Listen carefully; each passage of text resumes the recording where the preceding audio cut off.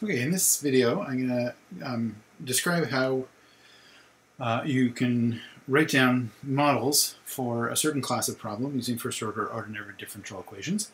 So the class of problems that I'm going to describe here is what I would call inflow-outflow problems. And what I mean by that is if you have some kind of conserved quantity, like mass, let's say, and you have some kind of a container that has a pipe dropping water into the container. You have water in the container with, let's say, maybe a certain amount of solute dissolved, and that's well mixed. That's a little arrow indicating well mixed. And then maybe you have solute in the water that's coming in, and then you also have an outflow from the tank, and that also has solute dissolved in it.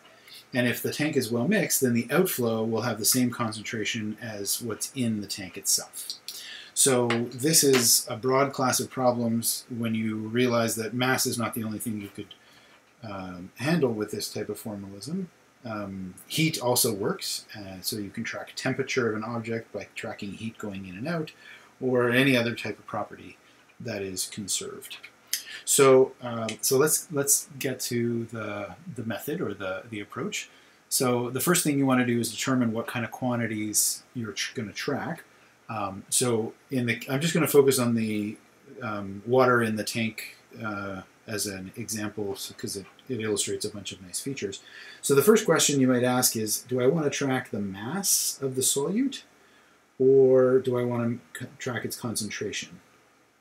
And my advice to you is mass is much safer because mass is the conserved property. Concentration is not conserved. What I mean by that is if you have a certain amount of stuff in a tank with a lot of water, and there's a stuff dissolved in it, and you take out a certain amount of that stuff and you move it into a very small tank with very little water in it, and maybe nothing in there, let's say, the influence that removing from this tank has on the concentration here is not the same. Like if you decrease the concentration by 6 millimolar, then, well, in fact, you wouldn't change the concentration by anything taking it out of there, but you would change the concentration in here unless the concentration happened to be exactly the same.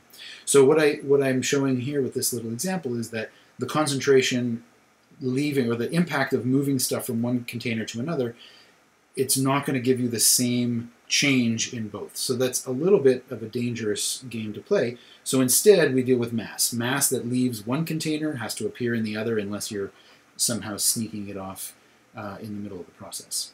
Okay, so that means that we're going to deal with a quantity Q of t, which is the quantity or the mass of stuff in the tank at time t, and that's going to be equal to mass of solute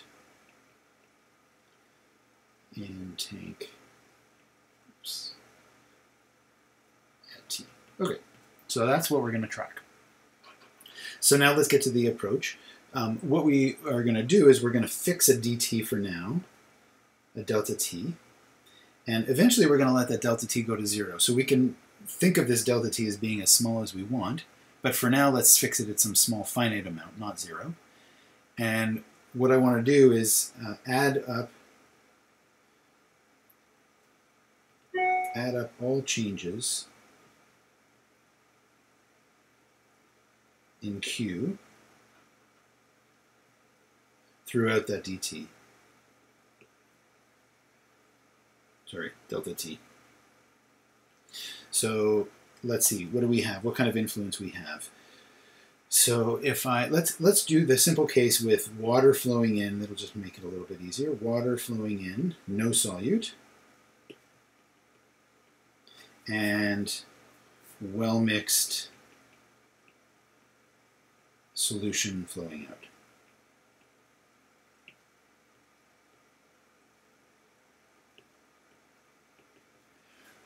Okay. What I want to do then is I want to figure out a way of relating, and this is a general approach to deriving differential equations, can I relate the quantity that I'm interested in at time t plus delta t to the quantity at t? So clearly, if I have Q of t in the tank at time t, the change is going to be adding inflow and subtracting outflow.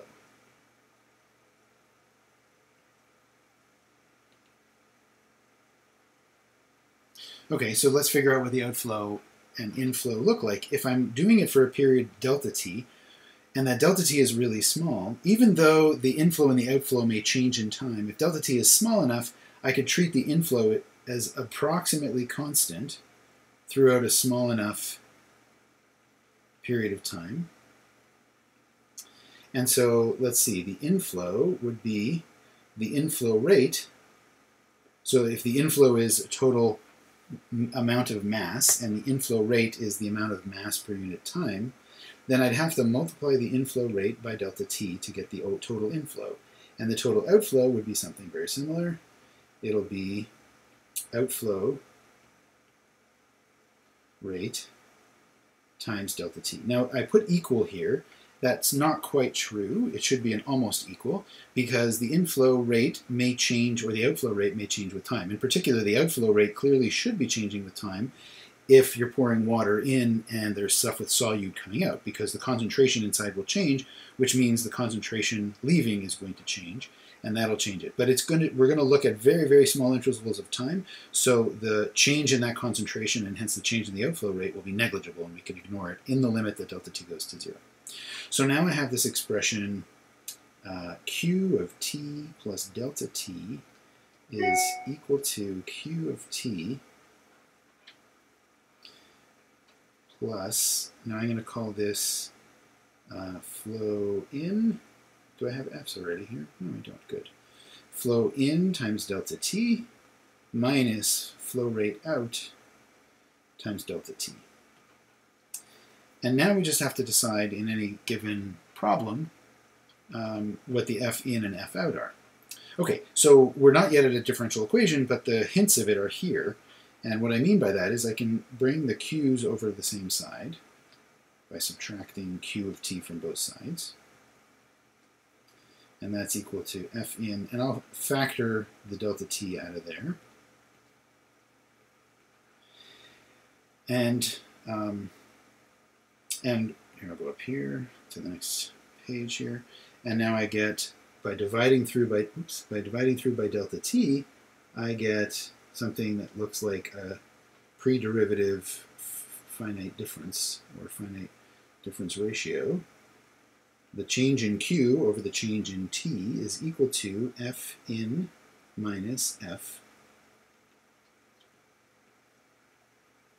out. And now I'm going to take a limit here as delta t goes to 0. And when I do that, our assumption that F in and F out were constant, at least at the moment that or the interval that we're concerned with, is going to be valid, is going to be correct, because the delta t is going to 0, and the F in and F out won't have any time to change through the 0 length interval. And I get a dq dt out of this, and it's equal to F in minus F out. So now I just have to look at any given problem and decide what F in and F out should be. So if the inflow is pure water, then F in is equal to 0, because there's no mass of solute. Q is keeping track of solute, so there's no flow of solute in. So, and now for the outflow, if outflow is well mixed contents of the tank, then F out will be equal to, well, let's see what we have. So I have a certain amount, so F out is going to be a product of two things. One is the concentration inside the vat, so Q of T divided by the total volume in the vat. So that's going to be what the pipe is sampling, right? Everything inside the vat is Q, and then if I divide it by V, it's the concentration everywhere. And what's right near the outflow valve, or the opening, is going to have a concentration Q over V. And now I need to multiply that by volume of the volume outflow, which I haven't actually defined. So let's give that a name. So let's say RV, where V is the volume of the tank, or the volume of water in the tank, because that may change in some examples. Volume of water in the tank. And R sub V is the outflow. Oh, I should have, yeah, let's call this out, R out, the rate at which water is leaving, because we may have an R in that matters in some problems. So R out is the volume leaving per unit time. And so if I take the volume leaving per unit time and multiply it by the concentration leaving, I should get the total amount of stuff leaving per unit time. And that's what F out is. F out is the concentration multiplied by the outflow rate of water. Okay, so now we have a dq dt is equal to F in is 0, and we have here a minus, and I'm going to rearrange these terms, V, or R out divided by V, and that's going to be, let's just assume the problem is set up, so those are constant, but they don't actually have to be. And then we multiply that by Q of T. So this is a first order linear differential equation whose solution we actually, as long as R out over V is constant, we actually know how to write that down quite quickly. Q of T should be some Q naught multiplied by e to the minus R out over V times T. And that is an example with kind of the theory of how we set up these types of equations.